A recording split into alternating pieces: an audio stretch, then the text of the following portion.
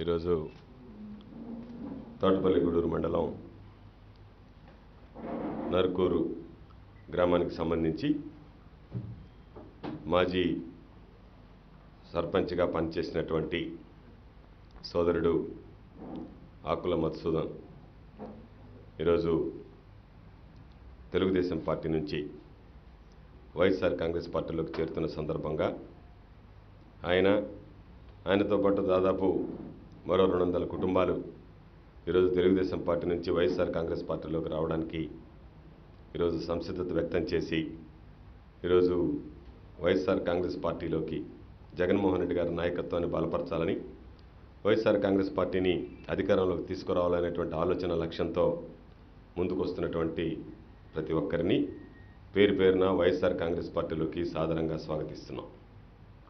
మంచి నిర్ణయం తీసుకొని రాబోయేటువంటి రోజుల్లో ఈ రాష్ట్రానికి జగన్మోహన్ రెడ్డి గారు లాంటి వ్యక్తి నాయకత్వం అవసరం.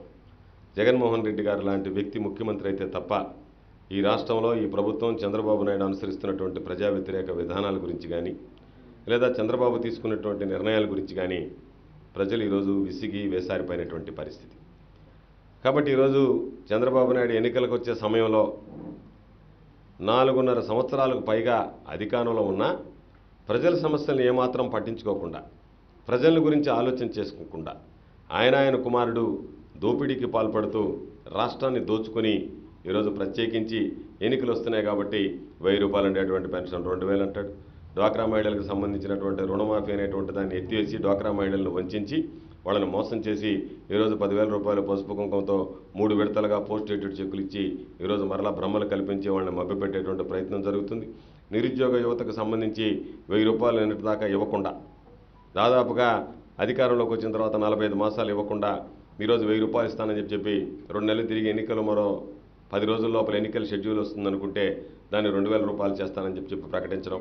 జగన్మోహన్ రెడ్డి గారు ఏదైతే పథకాలు చెప్పాడో వాటన్నిటినీ కాపీ కొట్టేటువంటి పరిస్థితి. జగన్మోహన్ రెడ్డి గారు 2000 రూపాయలు పెన్షన్ ఇస్తానన్నాడు. ఈరోజు చంద్రబాబు నాయుడు 2000 రూపాయలు పెన్షన్ ఇస్తానంటున్నాడు. జగన్మోహన్ రెడ్డి గారు 45 ఏళ్లకే ఎస్టీలకి బీసీలకి వాళ్ళకి సంబంధించినటువంటి వాళ్ళందరికీ కూడా మైనారిటీలకు సంబంధించి వాళ్ళకి నేను పెన్షన్లు ఇస్తానన్నాడు. ఈరోజు చంద్రబాబు 50 సంవత్సరాలకు పెన్షన్ ఇస్తానంటున్నాడు.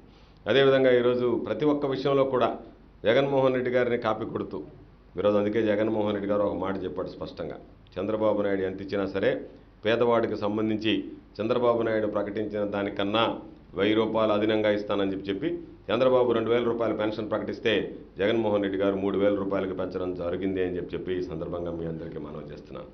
ఇటువంటి పరిస్థితుల్లో ఈరోజు సర్వేపల్లి నియోజకవర్గానికి సంబంధించి వైఎస్ఆర్ కాంగ్రెస్ పార్టీ తిరుగులేనటువంటి శక్తిగా తయారవుతుంది.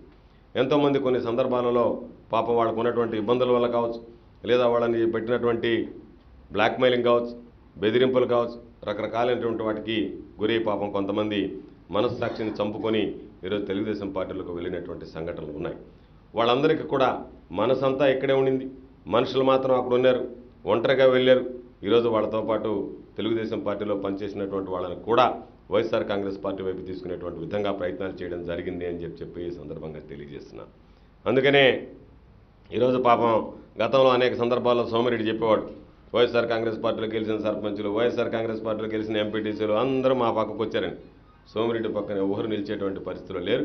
మా పక్కకు పాపం ఒక్కొక్కరు వెనక్కి వచ్చేస్తున్నారు. వాళ్ళతో పాటు తెలుగుదేశం పార్టీలో దశాబ్దాల కాలంగా పనిచేసినటువంటి వ్యక్తులు కూడా సోమిరెడ్డి ప్రవర్తనతో ఎమడలేక విసుగు చెంది ఈరోజు వైఎస్ఆర్ కాంగ్రెస్ పార్టీ వైపు మొగ్గు చూపించేటువంటి పరిస్థితి.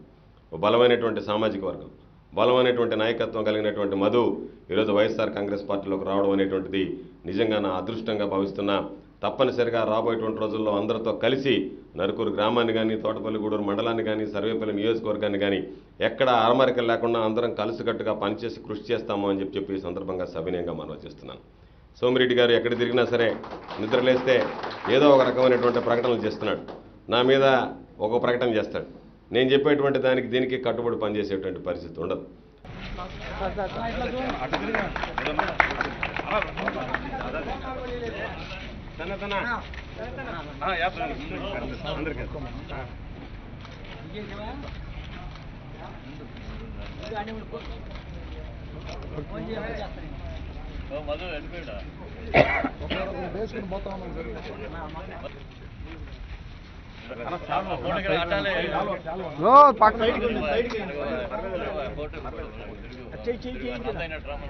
మీరు పట్టుకోండి అన్న, ఒకరు పట్టుకోండి.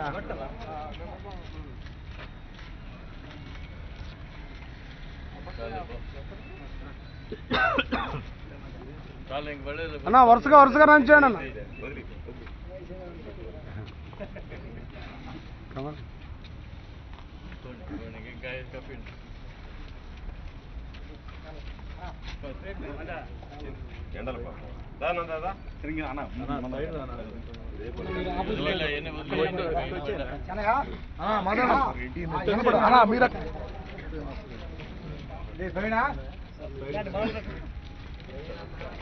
కళ్ళు వేసుకున్న వాళ్ళంతా మళ్ళీ నిలబెడతాను కానీ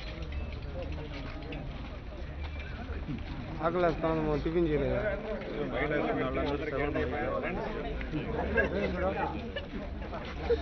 ఉప్పు